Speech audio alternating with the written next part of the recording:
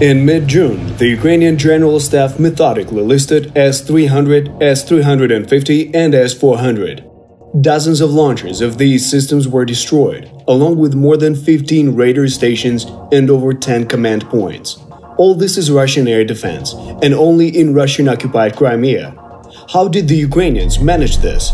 And what are they preparing for by focusing specifically on these targets? Crimea is one of Putin's main trophies. But recently it has turned into a problem. The once formidable Black Sea Fleet has already lost over a third of its ships. Military airfields regularly suffer from a deadly combination of aerial drones and Western long-range missiles. According to British intelligence, Russians will be forced to disperse their aviation to protect it from new strikes. But why have the Ukrainians recently concentrated on somewhat different targets? Belbek, Sevastopol, Chornomorske, Yevpatoria, Jankoy, Tarkhankut, Saki, Donske, Mysove, Alushta, Mount Aipetri. This is not a travel route through the occupied Crimea, at least not yet. This is a list of places in Crimea where Ukrainian forces have successfully destroyed air defense systems in the last month and a half. Additionally, Ukrainian forces also disabled 4 Russian S-300 systems in the Belgorod region using HIMARS. Ukrainian successes in Crimea have become possible in particular thanks to the finally coordinated supply of American ATACMS missiles, able to reach any target on the peninsula. Combined with drones and other missiles, they systematically pierce the Russian defenses, striking the very air defense systems designed to intercept these missiles. Why do Ukrainians need clean skies over Crimea so much?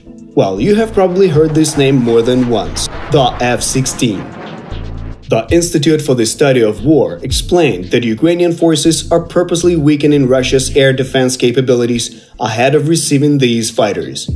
Belgium, Denmark, the Netherlands, and Norway have pledged to provide Ukraine with around 80 F-16s. The commander of the Dutch Air Force, General Arnoud Stallman, stated that they would go on their first combat missions this summer.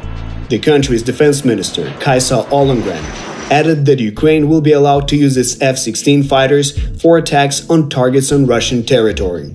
So what does this mean? Ukrainians are systematically destroying enemy aviation and particularly enemy air defenses wherever they can reach, primarily in Crimea.